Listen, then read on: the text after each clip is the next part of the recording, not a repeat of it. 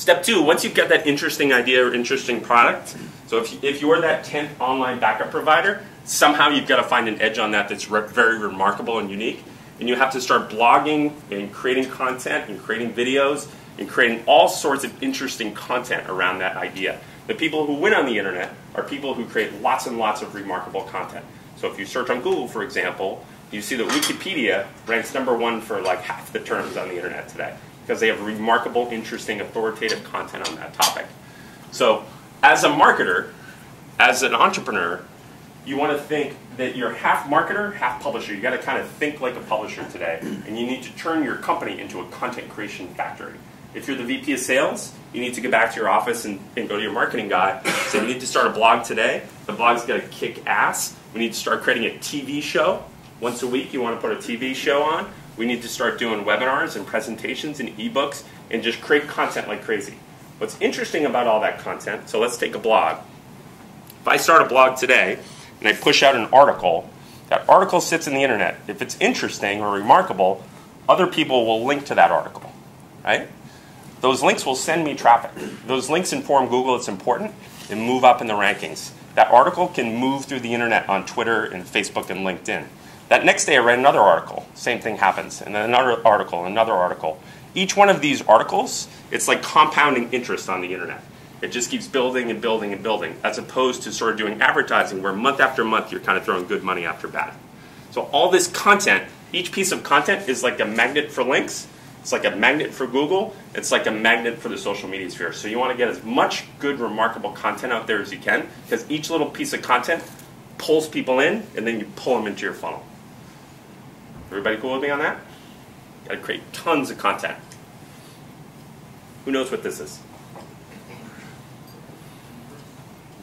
It's actually a picture of the internet. This is what the internet actually looks like. Each dot on here is a website.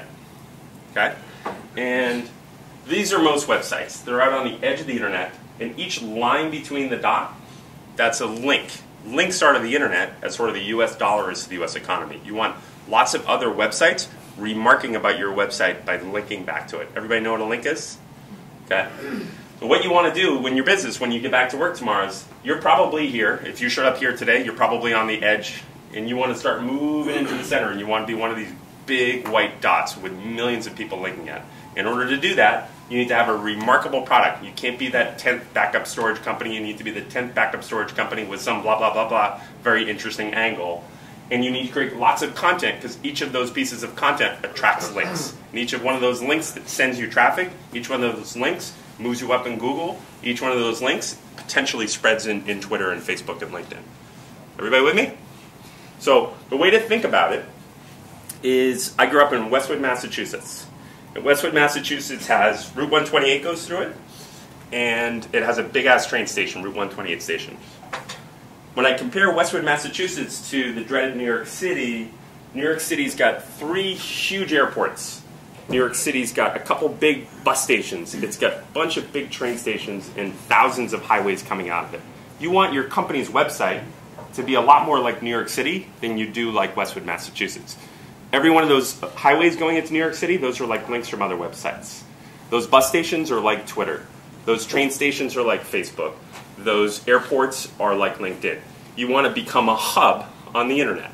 And so you need to create lots of interesting content to turn your website into a hub. You want your business to be a little bit like a Forrester website or an IDC website where you're creating lots of content around your industry. So let's talk a little bit about Google for a second and how you rank on Google. So the 2 founders of Google, Sergey and Paige, they were PhD students at Stanford. And what they were trying to do in their PhD thesis was to come up with a better way to categorize the internet than Yahoo. And Yahoo made these lists of sites, basically. And because they were working on their PhD, they were thinking about how the PhD thesis sort of works. So if you're Albert Einstein and you write a PhD thesis, everybody else who wrote a thesis in physics post-Albert Einstein, in the footnotes of their thesis, would refer back to little old Albert's thesis. So they're building on his work. And they said, you know, we're trying to get our PhDs and we want other people to build on our works. So why don't we categorize the internet by sort of saying, other people who build on our work on our website are essentially, it's like a PhD thesis, who are linking back to us that's a measure of authority, just like a PhD thesis. So the more people who link to your website, the more authority you have. And the more powerful people who link to your website, the more authority you have. So if the New York Times links to your website, it's worth a lot more than your sister's gardening blog linking back to your website. And that's essentially why Google's so successful, because they copied that sort of PhD algorithm to categorize the internet. So you need to be very careful of these SEO. There's a lot of hucksters out there. So what you don't want to do is somebody comes up to you and says, I'll give you a link if you give me a link back. Because what Google does is it figures that out. And so it looks and says you have 1,000 links, 500 of the links into your website are reciprocal, the other 500 aren't. We're going to discount your authority because we think you're cheating the system. So Google over time has gotten very good at figuring out the funny games that people play, so you need to be careful. The only way to really win is hard work. There's no free lunch on the internet anymore because Google's gotten really so good at figuring all that crap out. Okay, so step one's remarkable strategy. Step two is lots and lots of great content. Step three is optimize that content for Google. So let's say I were writing a blog article. Which is the better of the two titles? It's the first one, actually. And the reason it's the first one is think about when you're reading the Boston Globe. You fold the paper open. You're on page 2 of the sports section, page 3 of the sports section, and there's 12 or 13 different articles. Your eyes just quickly go over it, and you pick the 1 or 2 that are interesting, and you read them. That's sort of how it works in the internet. That's how it works as you're reading your RSS reader, you're reading in Twitter, you're reading in Facebook. So you want your article to really pop because you want people to link on it. This just isn't that interesting. I don't care what Colleen's Tuesday morning thoughts are. Colleen's one of our engineers at HubSpot, so this could have been an article she wrote, but instead she made it this title. She's an Olympic gold medalist in hockey, and this became one of our most popular articles in HubSpot. So as you become sort of a content creator, you need to be very good at writing your titles, it turns out. So there's a bunch of new skills you need to acquire to be a modern sort of marketer today. You have to be part publisher, actually. And so this article really took off. The other reason this is good is because the article title for HubSpot has the word marketing tips in it. So when people search for marketing tips, we want to rank number 1. We don't really want to rank number 1 for Colleen's Tuesday. We don't care about that kind of thing. But when people are searching on marketing tips, we want to be found. So first, you've got to have a remarkable product. Second, you've got to create lots of content around it. Third, you need to optimize it for Google. So if you haven't done this, and many people probably have, get back to your whole website, and you need to optimize every page on it, because each page on that website has an opportunity to rank in Google. You need to go back and do that.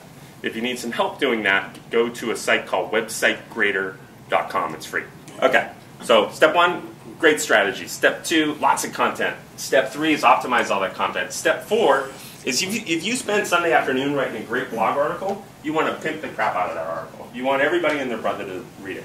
And the way you pimp it, the way you get it to spread virally, is you want to make sure people in Twitter find it, people in StumbleUpon, YouTube, Flickr, LinkedIn, Facebook, you want to really push it out. So as entrepreneurs, as sales folks, as marketing folks, you need to get very familiar with these sites, and you need to be able to really push your content out through it. So the idea is create the content, optimize it, and then promote it through the social media sphere and get some widespread distribution, and that content pulls people in. Yes, sir? Any one of those social networks that you see work better than another? Or?